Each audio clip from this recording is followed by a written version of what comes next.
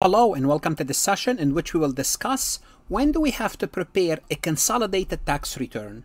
Simply put, a consolidated tax return is a tax return where you have a parent company and you have several subsidiaries. And what happens is this: all this group, parent, sub 1, sub 2, could be sub 3, many subsidiaries or affiliated groups, they file one tax return. Before we discuss this, we have to basically go back and discuss when do we consolidate financial statements.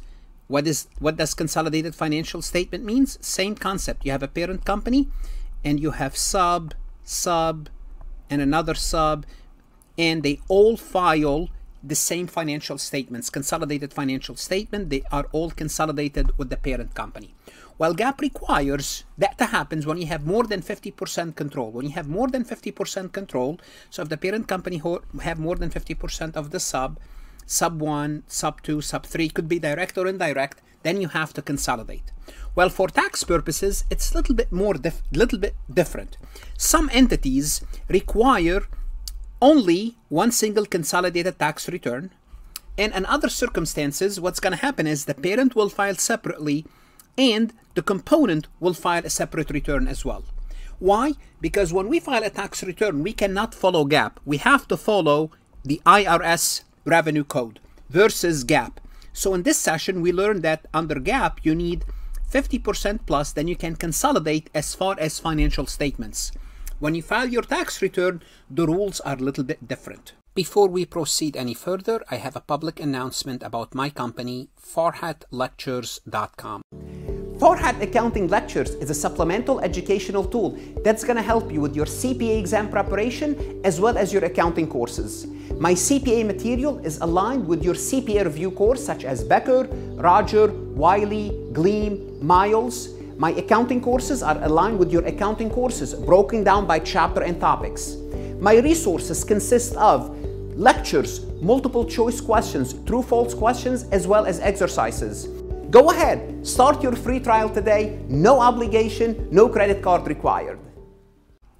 Let's talk about the IRS criteria rules. What are the requirements? Well, the parent company have to have at least 80% of the voting stock and at least 80% of each class of non-voting stock. So notice, you have to own more than 50. You have to own at least 80 for tax purposes for the voting as well as non-voting stocks. And the ownership here could be direct or indirect. Although the parent must meet this requirement in connection with at least one directly owned subsidiary. So that has to exist. Also, each company has to be in the group has to be a domestic rather than a foreign. So when you're consolidating another corporation, the corporation has to be a domestic U.S. corporation, to be more specific. So to summarize is, if you own between 80 to 100% and the corporation is domestic, well, you have two options here. You can consolidate, or the subsidiaries can file their own tax return. That's fine. If you own less than 80% of a domestic corporation, guess what? Then you cannot consolidate. Remember, for tax purposes, it's 80%.